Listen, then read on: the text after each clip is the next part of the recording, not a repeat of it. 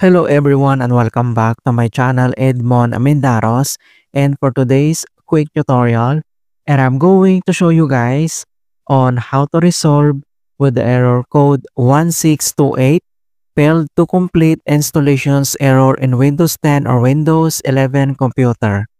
So this error 1628 disrupts Windows 11 uninstallations processes when users try to remove games and applications. This error emerged from InstallShield engine, which serves as a popular installer framework and occurs when uninstallation scripts fail to run properly. And without further ado, and let's go ahead. So the first solutions we will do is to add a stock installer processes. So all you have to do is to right click on a computer taskbar. So here in a taskbar empty space, then you need to right click and select Task Manager.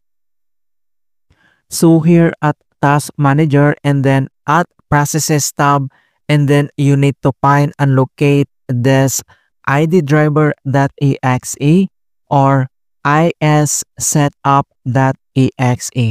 Alright, so for example, you already find and locate this ID driver.exe. So all you have to do is to select and then right click, and then you need to select this End Task. Alright, so click this End Task, and then once you're already done here at Task Manager and then close. And the other solutions we will do is to restart the Windows installer service. So all you had to do is to press the Windows key plus letter R on your keyboard, and then pop-ups this run. So here inbox, and then you need to type this command keyword services.msc. So just type this command keyword services.msc and then click OK. And once open up this services, and then here at services local and on right side, and then you need to find and locate this Windows installer service. So scroll down and then find and locate this Windows installer service.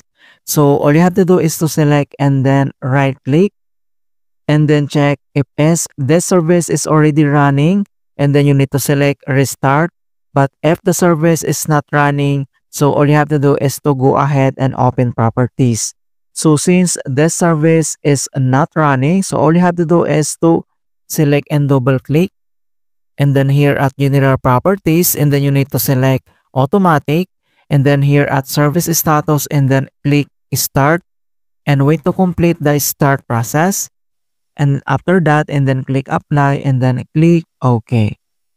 Alright, so once done here at services, and then we need to close, and then we need to start. So click on start menu, and then you need to restart this PC. Alright, so click restart. Alright, so that's it guys on how to fix with the error code 1628 failed to complete installations error in Windows 10 or Windows 11. And please don't forget to like this video and subscribe to my channel for more quality content. Thank you guys, and see you in my next tutorial.